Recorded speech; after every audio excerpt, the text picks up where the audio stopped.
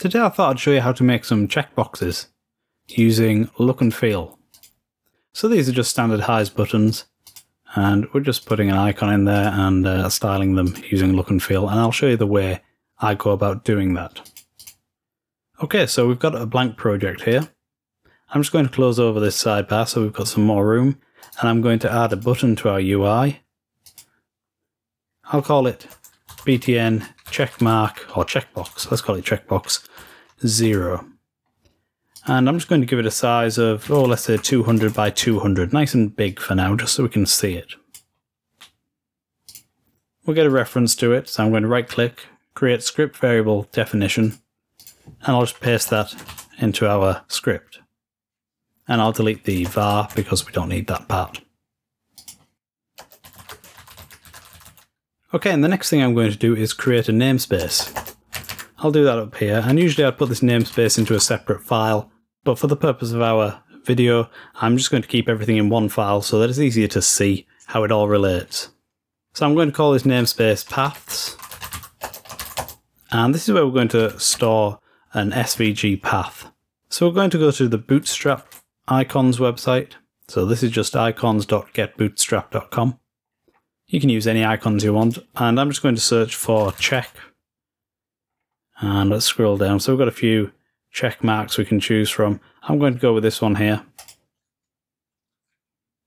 And you can download the SVG if you want and open it in a text editor, or you can actually just access the text here directly. If you're getting it from a different website, it might not have the text like this, and you might have to download it and open it in a text editor. Whichever way you go, you'll get this string where it says path and then D, and it'll start something like this, M10, and it will end with a Z. That's usually how it goes, depending on where you get the SVG from. So I'm just going to copy this part from the M all the way to the Z, and we'll copy that.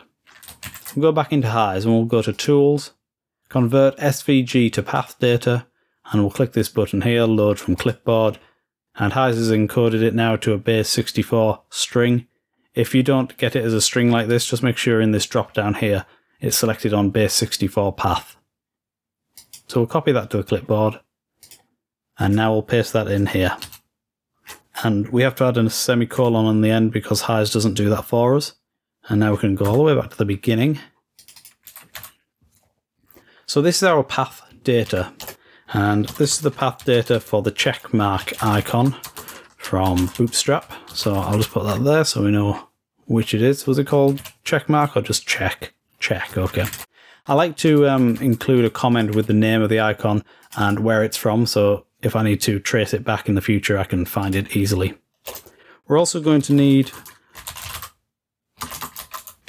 an object to hold our actual paths. And then inside this object, we're going to create a key called checkmark, or we can just call it check actually, the same as the icon name. And this is going to be equal to content.create path. And then we'll do icons.check.load from data, and then we pass in the path data that we've got. So now we have this check icon within our path namespace and within the icons object. So if we wanted to access it from somewhere else, we could write paths.icons.check, and then we get access to it. So that's the first part. The next thing we need is an actual look and feel function. And I'm going to create another namespace. We'll call this one look and feel. And we're going to have a checkmark look and feel. And well, actually, we can just call it check again, the same as we have for our path. So this is going to be equal to content.create local look and feel. And then we want to assign it the draw toggle button action. So that's the function we're going to register. So it'll be check.register function, and then we'll just find the draw toggle button one. There it is. And we can just hit F5 for now. And now what we need to do is assign this look and feel function to our button. So if we do btn checkbox 0.set local look and feel, and then it's going to be look and feel dot check. And I've hit F5 and now the button disappears because HISE is expecting us to draw the button. Of course, it's still actually there. What I want to do with the button is change the text to the word check, so it's the same as our icon. Now I'll click compile. Okay, and then let's set some colors for our buttons. I'm just going to set the background color. Yep, that'll do. And the item color, that can just be black. And that should be fine for now. Okay, so now we're in a look and feel function. I'm going to assume that you have some knowledge of look and feel already, so I'm not going to go into the basics of it. You can see my other videos for that. I'll put some in the description or somewhere. So the first thing we're going to do is get the area into a variable called A, just so there's less to type later. The next thing we're going to do is set the color, and this is going to be used to fill in the square. And it's going to be colors.width alpha, so we can affect the transparency of it. And the color we're going to use is the object's background color property, or BG color. I'll just add the A there. For the alpha value, we want it to change if the mouse is over the button or not. So we can use a ternary operator here. So we can say obj over question mark 1.0. So if the mouse is over, it's going to be full alpha, full opacity. Otherwise, that's what the colon is, so that's like the else. We'll have it at 0.9. I'll put a semicolon on the end there. Okay, and then we're going to fill in a rectangle. And we're just going to pass in A as the area, so it fills in the entire buttons area. There we go, and if I hover the mouse over, the opacity changes. But when I click, the opacity doesn't change, so let's adjust that. Let's make it so if we've clicked the button, so the button's down, we'll subtract 0.2 from the 1 that we have here. So we can do minus obj.down multiplied by 0.2. So that means if the button's down, it'll be 1 times 0.2, which is 0.2. And if the button isn't down, it's going to be 0 times 0.2, which is 0. So it won't make any difference. So I'll hit F5. So now the mouse is hovering, and when I click, it goes a bit darker. And when I release, it lights back up. So just a very basic sort of user feedback thing there. You can of course make this more fancy. Now we're going to set the color again. This time we're going to use the object's item color 1 property. And we're going to draw a rectangle this time. And we'll give it a border size of 4.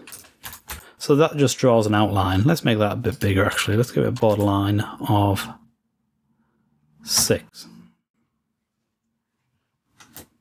Okay, so we can see that border around there.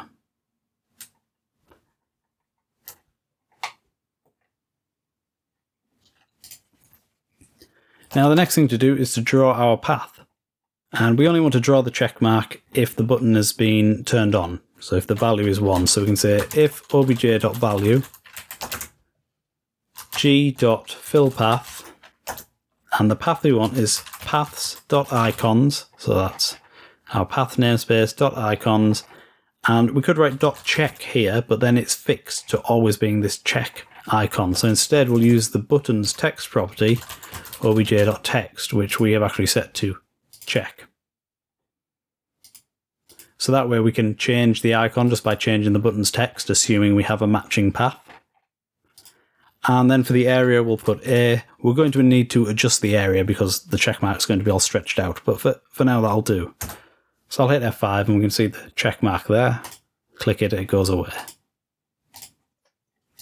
Now usually when I'm doing this kind of thing, I would just write the new area here with whatever kind of formula I need to calculate the XY width and height.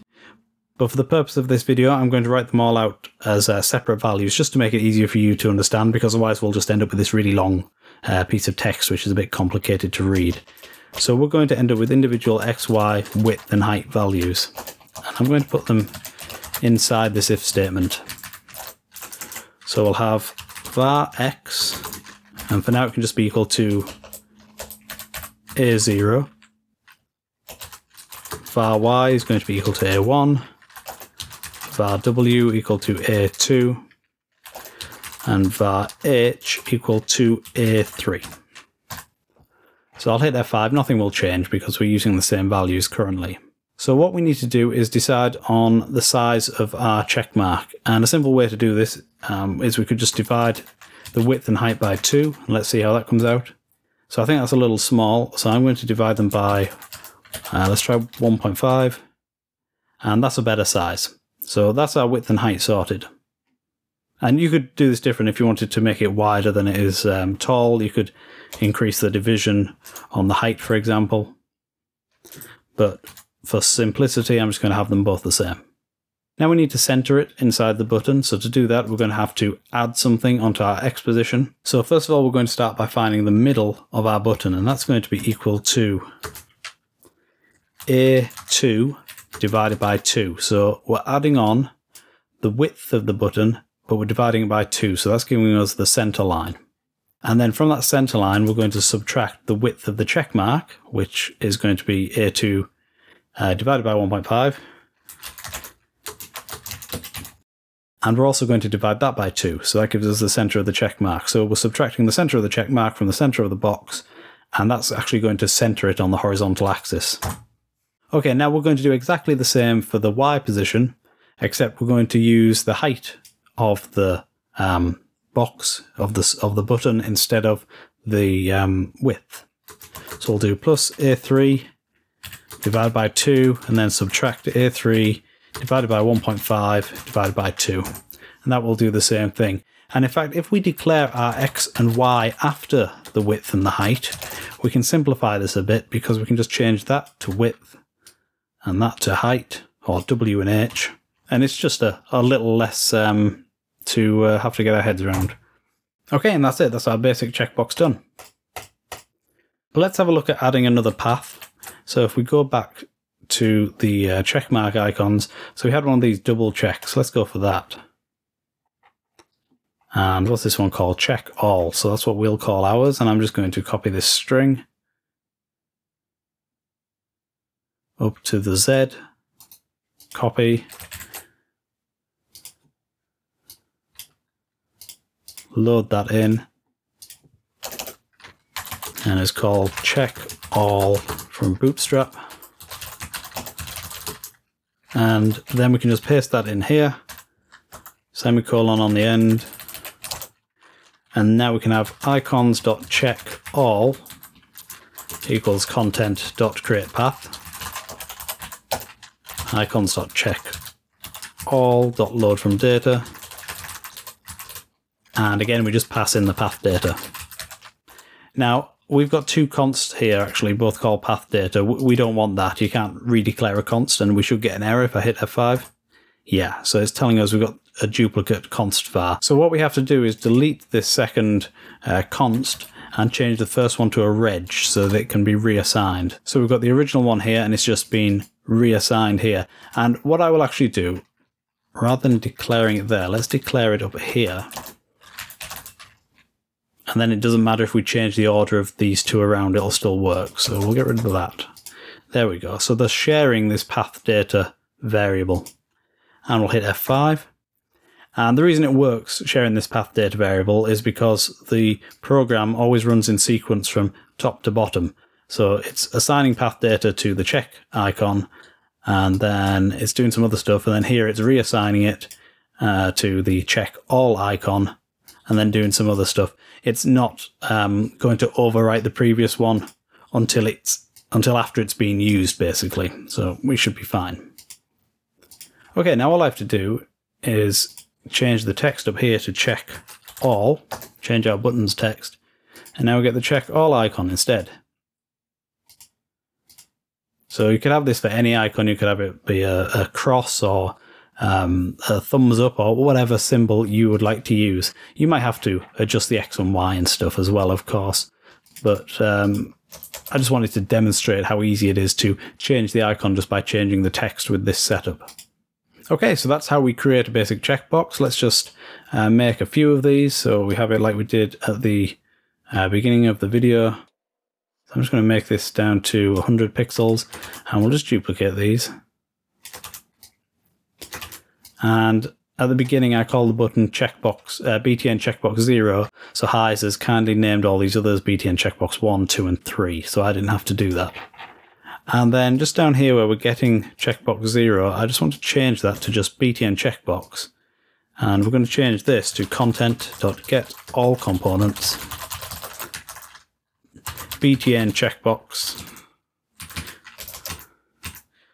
//D. So that's going to get all components that have the name BTN checkbox followed by a digit. And then we just need a loop to assign the look and feel function to all of these. So we'll have for X in BTN checkbox.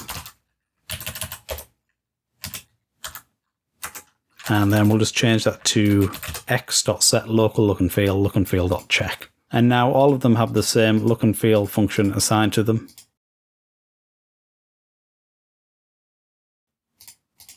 But if we want one button to have a different icon, we can just do that up here by changing the text for that one button. So this is another advantage to not hard coding the icon, is that you can have the same look and feel function give a different result depending on the text property of the button. Okay, I hope you found this one useful, and you can use checkboxes in your projects now. As usual, I'll be making the snippet for this project available to my higher tier Patreon supporters, and if you're not on my Patreon yet and you'd like to join, there is a link in the video description, so please do check that out. If you enjoyed this video, please give it a thumbs up, and if you'd like to see more like it, click the subscribe button and share it with your friends. Thank you very much for watching. I'll see you next time.